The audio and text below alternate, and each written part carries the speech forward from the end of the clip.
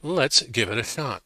So on the left-hand side is our asset folder, source file screenshots, which has this attractive picture of a space background, which is amplified on the right.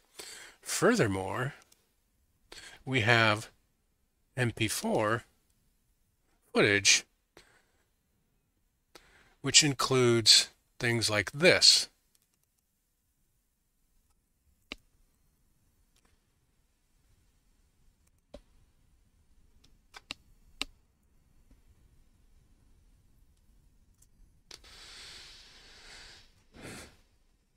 We also have, on the right-hand side, music that's been composed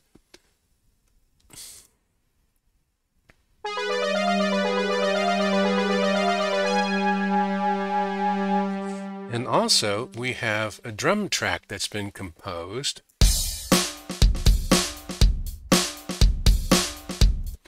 Also, we've had an effect composed using this music here, which sounds like,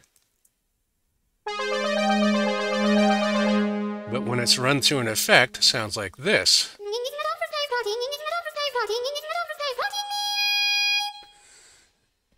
Ladies and gentlemen, this is a recap of Composing in Vision and Sound, Part 1, EMO Aware into Rising Listen. In today's episode, we combined all of those elements into a video like this.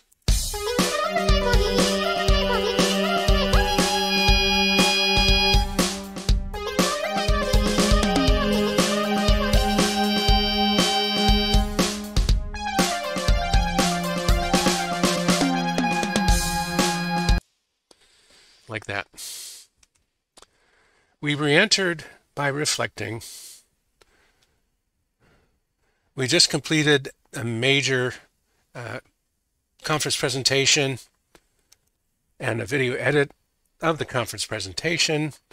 It was a series called Composing for the New Era, and we wanted to begin a new series on this Twitch stream called Composing in Vision and Sound. We'd also done some additional reading, Principles of Animation and Visual Design. It's a gorgeous article, things like slow in and slow out, appeal, staging, and we wanted to more consciously apply those principles because we realized we have been applying them. So we ended up spending this episode composing, starting with this footage that we alluded to. We had already taken all of this footage, video footage, and stills several weeks ago relative to this series. And we now were faced with the interesting creative challenge of composing some music to go with it. So we brainstormed a little bit on what would the event was called Space Party, Metaverse Space Party. So what kind of music would go with it? So we brainstormed, 50s music, 50s movies, TV, corny comedies and serious comedies and so forth. And we ended up, we knew that we wanted to use what we're calling our raga scale in 2 modes. We're still developing that technique. This is custom scale 13 and 14. It's either a 2-3, it's based on C or it's based on A flat, but it's the same notes. So this is what we came up with to start. Originally, we just used this, which is 6 seconds. And we just played that over and over and over again while we looked at the still shots here. We have a still shot track, which would turn into a visual storyboard.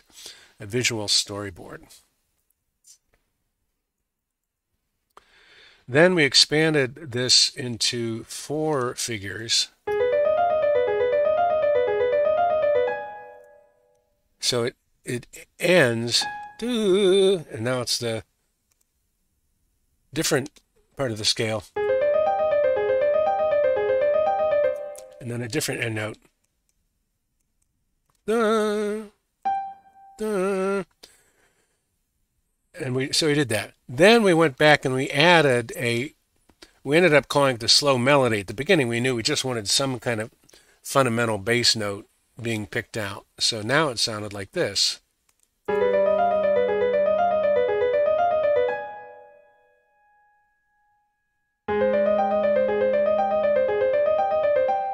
So if you play those notes, you can tell you're getting kind of a slow melody. Da, da, da, da. So what we did then is we took this and we laid that against the video. And by that time, we had culled down 20-some screenshots into 18 screenshots that told a story from, beginning to end. And then we had them, I think they're at 6.5 seconds, and we said, okay, we want something. We had been up to 24-second music clips from this. The whole thing is 24 seconds. This whole thing is 24 seconds. That's what we're trying to say.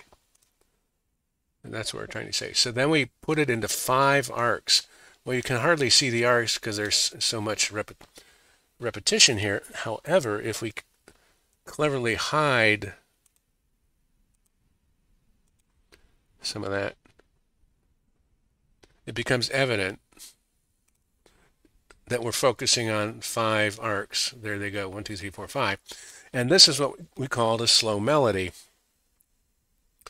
We also changed the timbre so that the sweep is in there. So if we solo,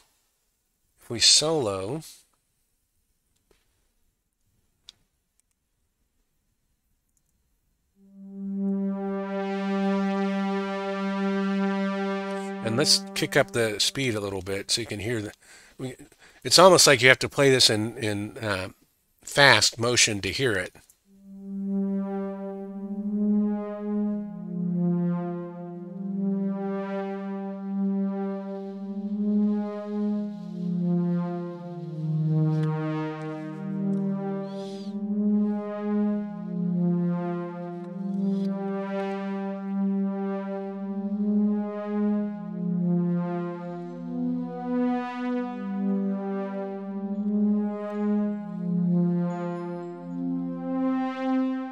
So that's the slow melody that's underlying all of this.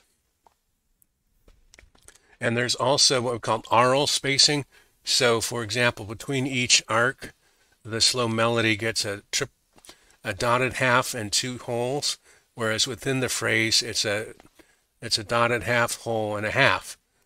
And it fits well when you let the rest of it play, which is, remember, we're at quadruple speed.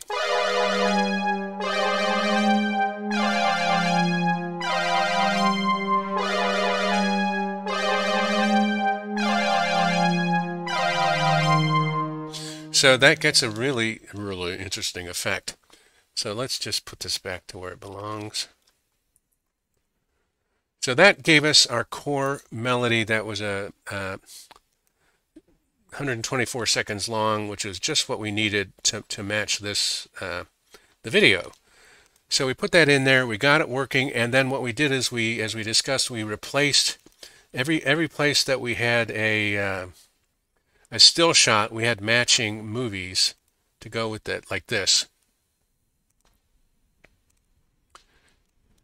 But then we wanted to do a little bit more, and so we took this score, and we exported it not only as an MP3 file, which we put as the first music track. Let's show you that, because this was a new technique. We basically used our existing and then extended our techniques. So here we ended up having not only the music track, but the Vocaloid music track and a drum music track. So we ended up overlaying these tracks, and you see that, for example, the drum starts at a bass sound volume level, then we drop it in the middle, and then kick it back up for the ending. And the same thing with what we call the Vocaloid effect here. This one had a progressive drop and then totally silent and then a progressive increase back at the end. Whereas the music you just heard, the score music, we just left it steady all the way across. And what that did is by layering the three music tracks, we had a high volume, a gradual drop to a mid volume, and then a gradual increase back to a grand ending volume, which was another kind of cool thing to do, we feel. Now, how did we get those extra tracks? As we said, we exported, in addition to being able to export MP3s, you can also export MP3s, but you can also export MIDI like that. And once you have a MIDI file, you can drop it here in Ableton, which is one of our newest tools I've been using. So this tool up here is the figure.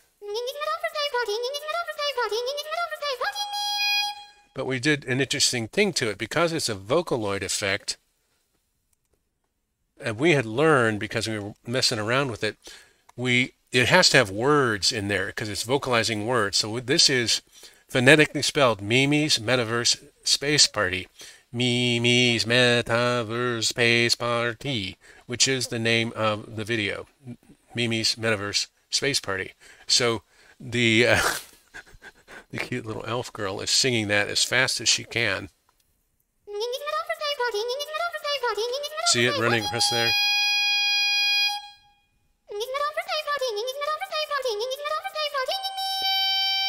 Like that. And then we did the same thing here for the slow melody. The slow melody sounds like this.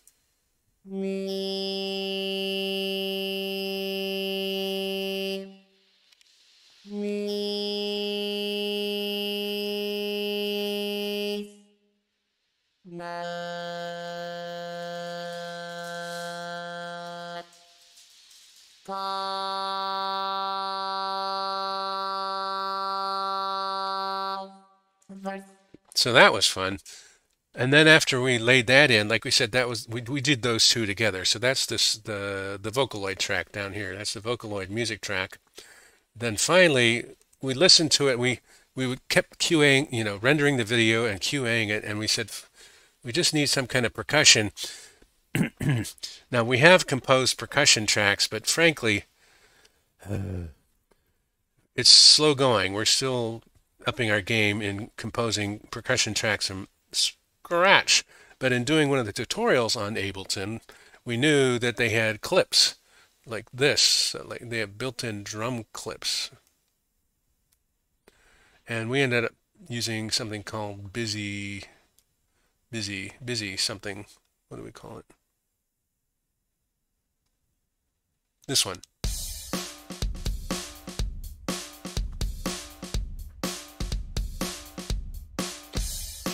Now we could have used something else like, but that's not a drum. Anyway, so basically we just took busy 1 2 3 and popped it in here and repeated it as many times as we had, shamelessly, to fit the music. And at the very end, because we had learned, again, taking the tutorial, how to edit something that's in MIDI.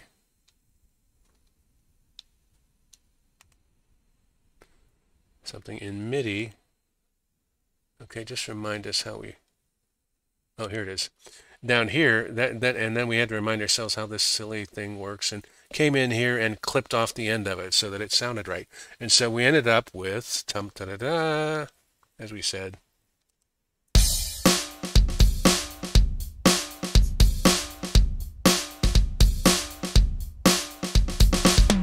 Now the original music is in 120, and this we just threw it in there. It's 123, so we declared we were going to be happy with that.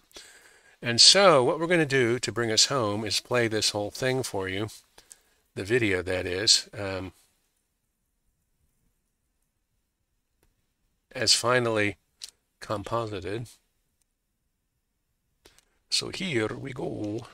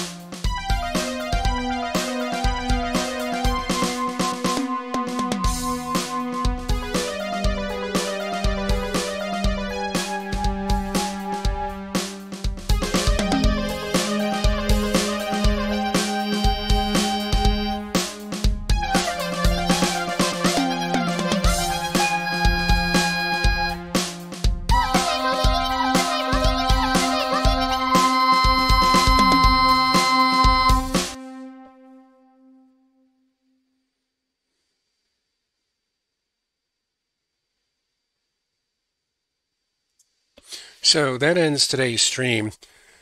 What we like about this video rendering is we feel it's an excellent start in kicking off the new series, Composing in Vision and Sound. We also like getting it off our prioritized vid edit list because there's a final vid edit that we're like really looking forward to. And we like that we upped our game, that wavy title thing. We haven't done that before, although we did investigate the wave effect in the series just completed in one of the episodes. We like, I don't know if you heard how that at the very end, the volume came back in. And then also, this video is done for some associates in the metaverse, and we know that they're going to appreciate it very much because there's a lot of in references there. A lot of those characters that we featured are regular denizens of that particular metaverse platform. So we'd like to give acknowledgments, a shout out to Black Strish who came back, Depenge in DC who published the animation notes, the principles of Disney animation, which we are now more consciously applying. Mimi, who for Mimi's Metaverse Space Party. Mr. Spats came back, Silent Lurker, and new subscriber. So I guess really our goal was to recap this episode and show how a recap is made, but we ended up doing it here. So it's TBD is going to be our next thing. Tune in next time to see what happens. Do take care. Do come back and do keep on streaming.